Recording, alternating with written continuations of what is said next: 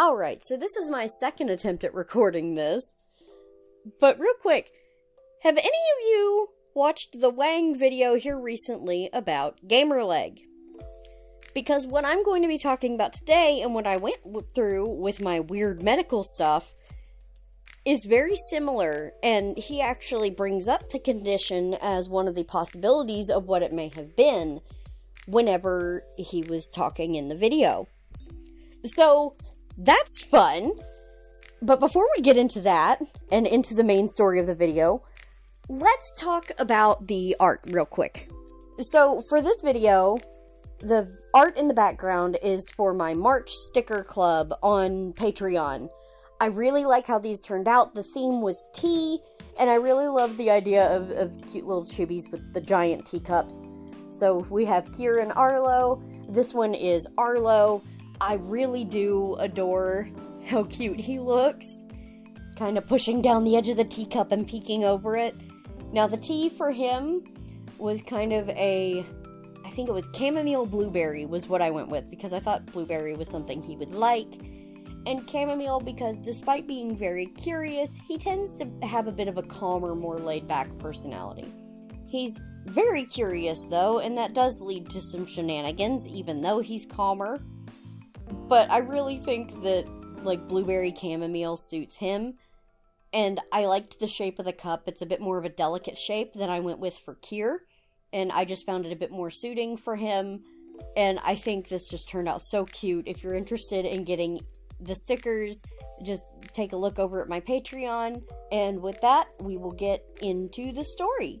Real quick, I am still sick. So if it sounds like I'm sick, I'm still sick. But getting into the actual story with this, which in a way technically also, refers to the fact that I got sick at one point.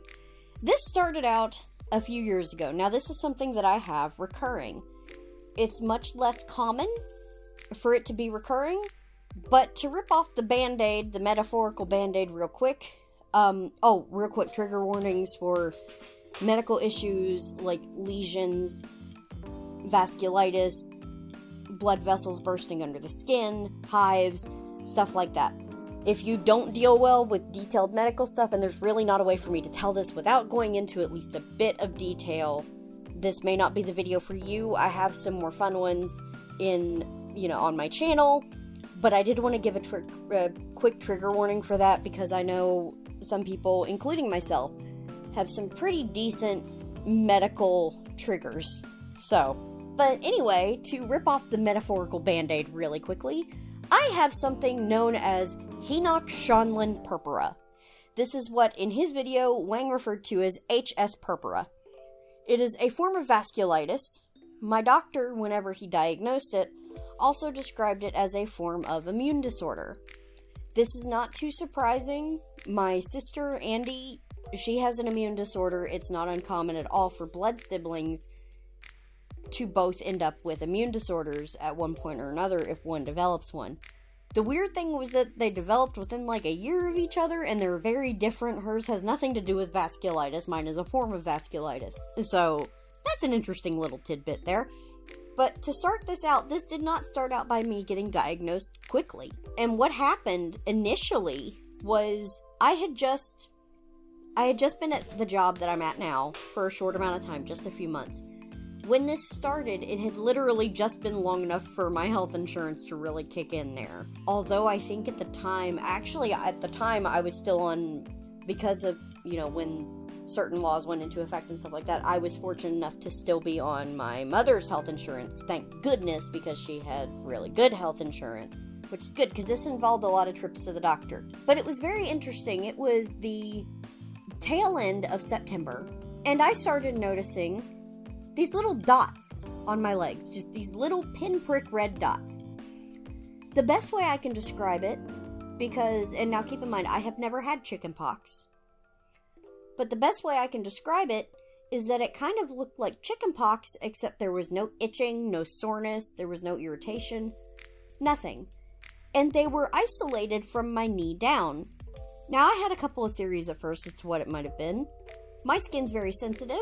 Where I work, we use a lot of bleach. I thought maybe some backsplash from the bleach spray maybe irritated my skin. Maybe. But it wasn't acting irritated. My next thought was razor burn. I had shaved my legs like a day before. My legs are very prone to razor burn. But again, it didn't burn. It didn't sting. It wasn't itchy. And that is not characteristic for me with razor burn. And then the next thing, and this is going to sound dumb, but my next theory, this is going to sound dumb, but if anybody has ever worked with those, you know the powdered drink packets that you can get at Walmart? Yeah, essentially Kool-Aid, but the Great Value brand, and it's got artificial sweetener? We use those a lot. The powder from those gets in the air, and can stain things. For quite a while, too. We ended up with some counter stains that never went away at work. Like, they never went away until they literally removed the counters and changed everything when they redid the entire interior of the building. But red Kool-Aid was something that we made fairly often. It wasn't unusual if we made something like purple Kool-Aid, like grape Kool-Aid. I'd sneeze the next day or a couple days later, and look at that, the tissue's purple, okay? So I thought maybe, like, some of the powder had gotten on my legs, because I was wearing leggings that only came down to about the knee. And I thought maybe some of the powder had gotten on my legs, like just a couple little dots of it, gotten exposed to moisture, and maybe that was causing the red dots. But then it didn't go away for a good couple of weeks. So I started to get concerned. But the weirdest part was I wasn't having any other symptoms. That was what really made it strange, was that I had little dots and nothing else. But I was starting to get worried and concerned, and I didn't know what it was. And then some of the dots started turning into little bumps. Like, I thought maybe it was an ingrown hair. It was just maybe a weird coincidence that was coinciding with where those little dots were. Again, especially because I had shaved my legs at one point. I'm very prone to ingrown hairs. And then they started getting sore. So I started getting concerned because this has been a couple of weeks. Nothing's changed. So we go to the doctor. Specifically, we go to the ER because there's only like certain urgent care places around here. I live in the middle of nowhere. So our options are very limited. You either go to the urgent care, where, yeah, they charge you out the nose, or you go to the ER. We went to the ER, especially because I was daggone concerned. Well, they looked at it, and they told me it was a staph infection, gave me an antibiotic, sent me home. Well, as I took the antibiotic, and as time went on, more of them bumped up. And then I suddenly had a couple of purple splotches on my legs. And they came out of nowhere. Like, I had bumps and I had purple splotches. And they were weirdly tender, the splotches were. I do remember that. Now, a lot of the detail with this I have blocked out just because this was ultimately extremely traumatic. But along with the splotches, my legs also started to swell. Now, I have very, very skinny, like, ankles. The rest of me is not skinny. I have skinny ankles, like bony ankles. My ankles were suddenly swelling close to the size of my calf, which was concerning because my feet and my ankles, they don't swell like that. So, because the symptoms were worsening, I went back to the doctor. Well, they told me the same thing again. They told me it was a staph infection, just keep taking your antibiotic, and they sent me home. And I don't remember if I got a cold or something, or maybe it had to have something to do with my immune system because of how immune disorders work. Because essentially with an immune disorder, your body's attacking itself. Your immune system is attacking healthy cells too, as well as bad cells. That's what's going on when you have an immune disorder, really. Something's out of whack and causing your body to attack itself. But here I was, taking the antibiotic, and it was like a sudden increase. It went from some dots, some bumps, and purple splotches, to suddenly I had a bunch of hives that just busted open into lesions. those purple splotches were suddenly big lesions and spots that were very painful. I had one on my right foot that opened up and then turned black. Turned completely black. My feet were so swollen that I had to go and get, like, these all-elastic, like, ballet slipper type shoes that you can find out at Walmart for really cheap, because those were the only shoes I could wear. My feet and ankles were so swollen I couldn't wear regular shoes, and this was as it was getting even colder. So it's getting to the point of about mid-October at this point. And again, we go back to the ER. Again, they tell me it's a staph infection. They give me another antibiotic and send me home. And at this point, I'm like, no, it's not. Because if it was, something would be working or getting better by now. And it wasn't. So I got a hold of my mom, which at the time, I had already sent a few pictures to my mom and my aunt. You know, my aunt is a nurse. My mom works in essentially medical field adjacent. At least enough where she'd be able to figure stuff out. And so the thing was, I don't have pictures now. I got rid of all of them. Because the pictures are very traumatic for me. Because this whole thing was extremely traumatic. So I don't have the pictures anymore. But if you want to know what it looked like, I'll put it down in the description, a mention of it. But, like, look up Henoch-Schonlein Purpura if you really want to see what it looks like and you don't think you're going to be triggered by the visuals. And that's what was going on with my legs. So, I got a hold of my mom, and she suggested I set up an appointment with the dermatologist, since nothing was working. And it was, you know, dealing a lot with my skin and stuff. Thank goodness she suggested that. I am so glad she suggested that. It took, I think, at least like a week. It was getting like mid to late October by the time I finally actually saw the dermatologist. And keep in mind, this has all been just in the course of less than a month that this has all happened. But we go. I'm in pain because obviously I've got open wounds on my legs that I'm trying to keep covered, but I don't know what to do. And we go and we sit in the waiting room at the dermatologist. He calls me back.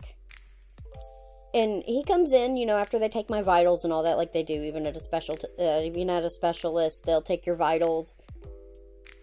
He came in. He took one look at my legs. He said, "Hold on a minute." He left the room, and he was only out of there for a few minutes before he came back with a medical textbook. Immediately, he was able to open it to directly what I had. Now, when he told me that what I had was called Henoch-Schonlein Purpura, I looked at him and I was just like, I've got a what in my what? Because I had never heard of such a thing. Nobody that I knew had heard of such a thing. And it was interesting because apparently I don't fit the usual demographic for it. At least I didn't upon, you know, developing it. Because it most commonly develops, from what he told me, in young boys. Like, it's most commonly going to show up in young boys, ages like 2 to 10. It's not always reoccurring. I have it reoccurring, but he also told me I was one of the most severe cases of it that he'd seen. But he was able to tell me what it was, finally, which was enough of a relief. And thank goodness. Unfortunately, they had to run blood tests, which was awful. And now, ever since I developed it, I used to be an easy stick when it comes to running blood work. I used to be a very easy stick despite my fear of needles. Now I'm a hard stick every time. And I did ask the dermatologist about this at one point, and he said that is essentially a side effect of it because it involves the veins, especially in the limbs. But thankfully, we had it figured out so we could start actually working on it. Now, the downside of figuring out what it was that the treatment was high dosage of steroids, specifically prednisone. And the bad thing about that is that it's left me with something that I'm still struggling with now, because I have hormonal issues that cause me to struggle losing weight even while exercising. And I ended up, because a steroid, if you're on a medical steroid for a while, it can make you gain quite a bit of weight. And it did me. I ended up gaining quite a bit of weight. I'm still struggling to lose it. Like, I keep myself fairly healthy, but I'm still struggling to lose that weight. But then on top of that, my legs had to be bandaged. My legs had to be very tightly bandaged too, and I had to change the dressings on them, the non-adhesive medical pads that would go over the wounds. And the worst part, I think, was that ultimately I found out that the one spot that turned black, thank God I went to the dermatologist when I did. If I had left it any longer, it could have easily ended up essentially necrotic, and I could have ultimately lost my foot. It could have ended up with a bit becoming gangrenous and losing my foot if I hadn't been careful. And along with that, I had a very large lesion on my left ankle. And ultimately, this left me with a bit of nerve damage, because it was not a surface wound. It went almost down completely to the bone. And as I said, I had to have my legs bandaged for months. This was miserable because the swelling and the pain, and HSP attacks your joints, as well as if it progresses too bad. And this is one reason why it was so important that we get it under control, was that if left unchecked, it can attack the kidneys directly.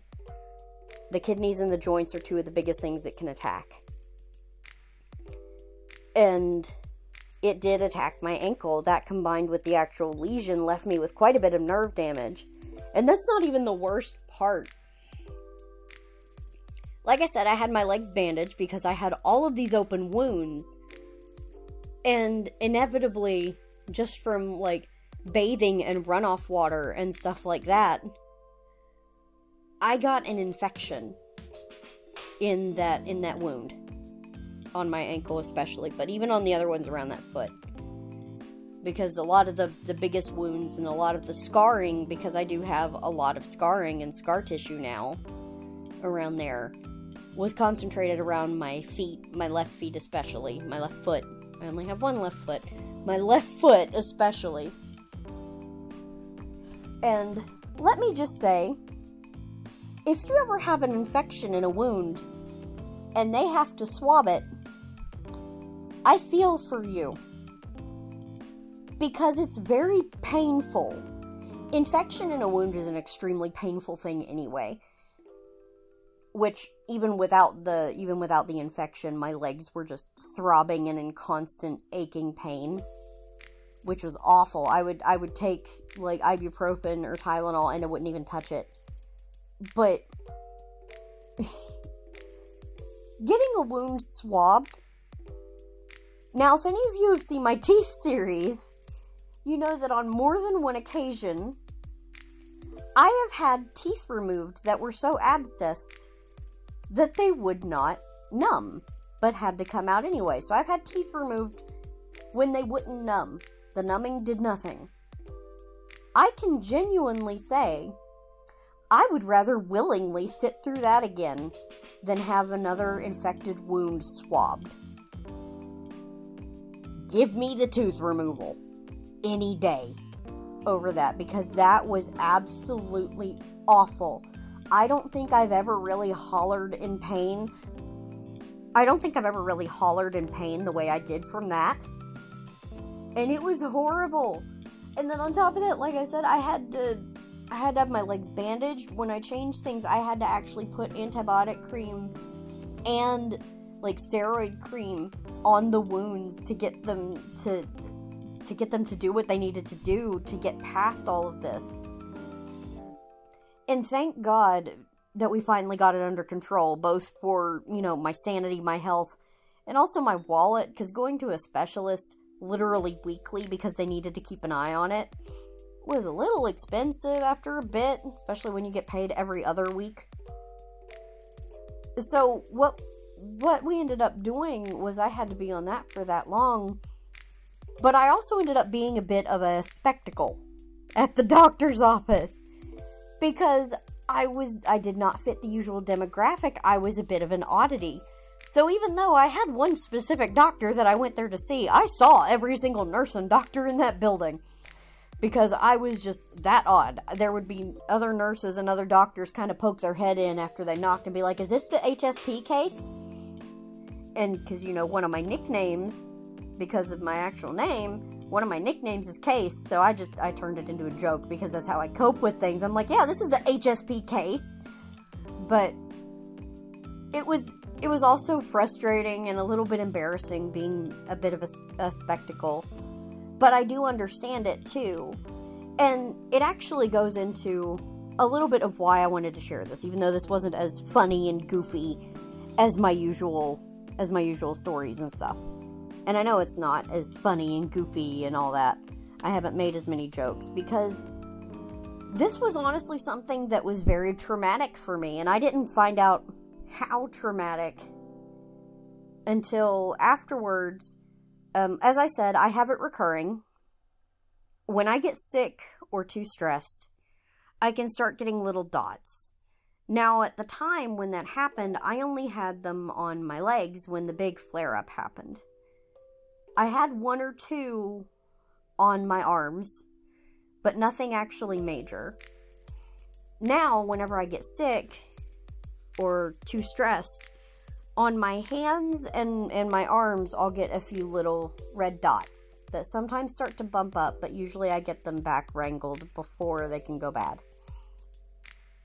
But what really told me just how traumatizing the whole thing was for me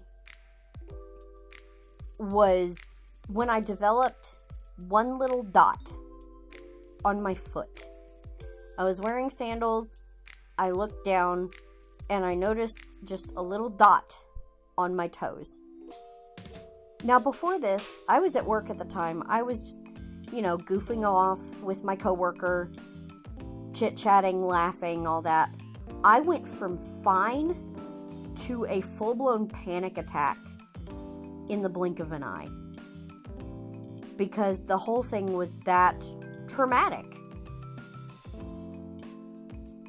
And I just want to say, if anybody else has chronic illness or struggles with anything like this, I really feel for you. And if you're not the kind of person who feels like sharing that kind of thing, I don't blame you. A lot of people don't. The main reason I like to share is because, for one thing, I'm comfortable with it. I'm comfortable with it. I don't mind sharing. It explains, like, a bit about me and who I am and why certain things really set me off.